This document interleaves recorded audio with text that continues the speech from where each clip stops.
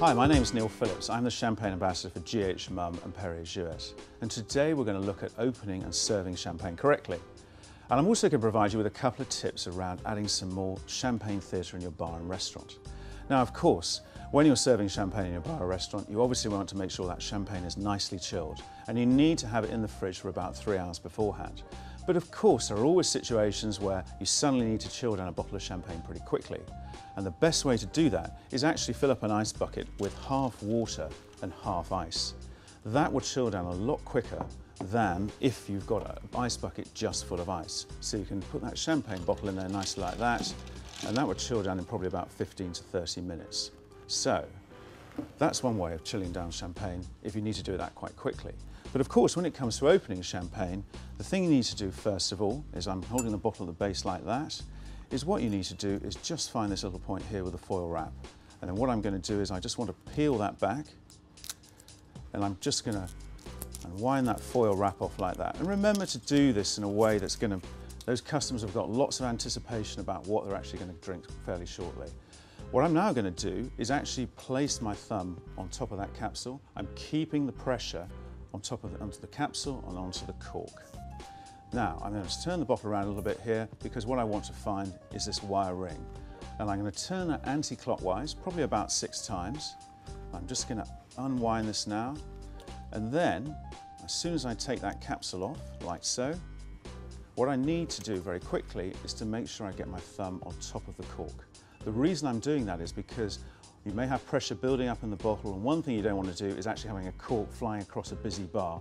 I know it may look quite good, but it's not very cool, folks. So you've got it on there like that. Now here's an important point as well. What I'm going to do is I'm going to hold the cork and then actually twist the bottle. Lots of people actually turn the cork. So I'm gradually turning that bottle, and as I gradually do that, what it's actually doing is slowly but surely, it's going to actually ease that cork out of the bottle. But I want to keep the pressure on the bottle because I want to actually control that. So when the champagne bottle opens, rather than actually getting a podium pop, you get a little sigh like that. Much more professional. You can see there, just nicely rising up there. Now, what I want to do is actually pour this into a lovely champagne glass. So what I've got here is a clean glass, and remember, don't have any detergent left in this glass because that's what actually kills off bubbles. I grab the champagne bottle like so. I'm going to tilt the glass like this, and then what I will do is actually just pour it in very gently like that. You can see that mousse coming up the glass, and all you have to do here is then just wait a moment for that mousse to go down, pour a drop more champagne into the glass, and then you're just getting it to that level when you want to serve it to a customer. Doesn't that look great? You've got your bottle of champagne there, and your customers are going to enjoy that. When I go into a bar or restaurant, I want to see some theatre. I want to see something that actually catches my eye. And an easy way to do that is through champagne displays. Now, if you look here, we've got this Mumm Magnum on the bar and with the Perrier-Jouet Magnum on the bar as well. It's great, it's eye-catching. Also, you can put those behind the bar as well, and with ice buckets too. They're very good visual aids, things that people are actually going to notice very quickly.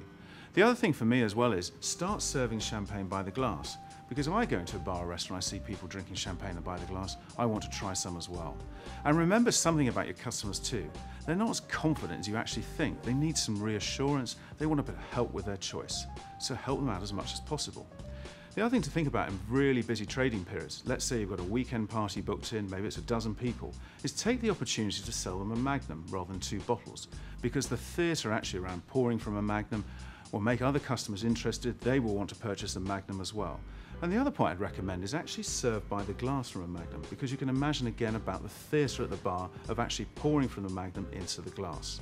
Also, the other thing for any bar owner or restaurant owner is don't worry about wastage, because what you can do is actually use one of these stoppers once you've opened the bottle of champagne, put it down like this, and that's going to keep your bubbly nice and fresh. So I'm just going to sit back. I've got a nice chilled glass of champagne here. I'm going to enjoy, and I'm going to say cheers. That's lovely, and thanks for watching.